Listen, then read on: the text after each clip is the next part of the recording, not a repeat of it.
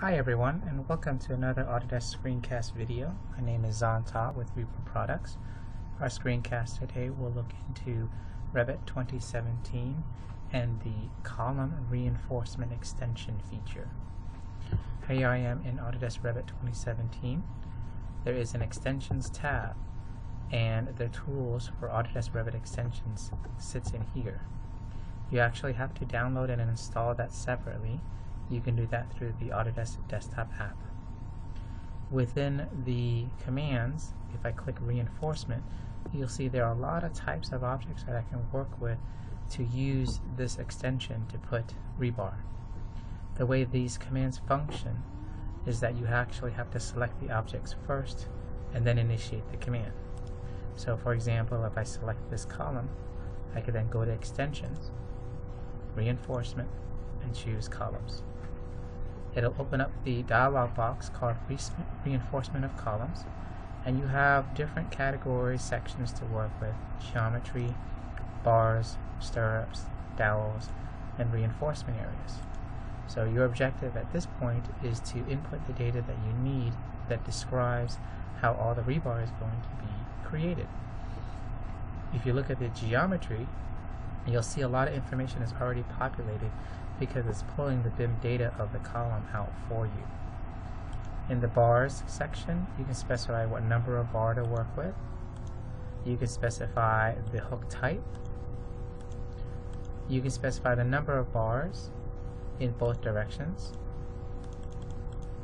And you can also bundle the bars in the corner if you need to as well.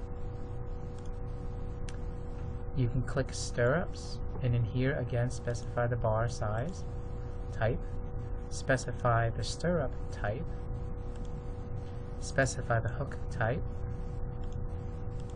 for both hooks, and then also specify the distance, C distance if you will. That's the distance between the reinforcement bar and the outside edge of your column. And also you can specify a distance here, which is the overlap of the rebars.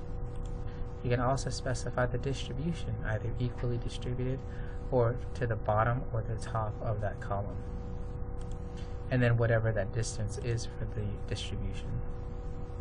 If you need to include dowels, you can include dowels, and you can specify the type of dowel you want to include and whether it protrudes out past the column or not. You can also set up stirrups for the dowel as well and specify the parameters, and then reinforcement areas as well. When you're all said and done picking and setting up each of the sub-features, if you will, you'll click OK. The software will go through and select that particular object and then automatically build the rebar, if you will, to have it placed properly. Now, if you look at the one that's down here, you'll notice that mine is in 3D and it's solid, and the view is unobscured, whereas this one by default it's not. So all you have to do really is just select it, type in SA to select all instances visible in the project, go over to the instance property and choose view visibility states, click edit, and in this window, rebar element view visibility states, you can put a check mark for view as solid in the 3D views. After you click OK, you should be able to see them properly.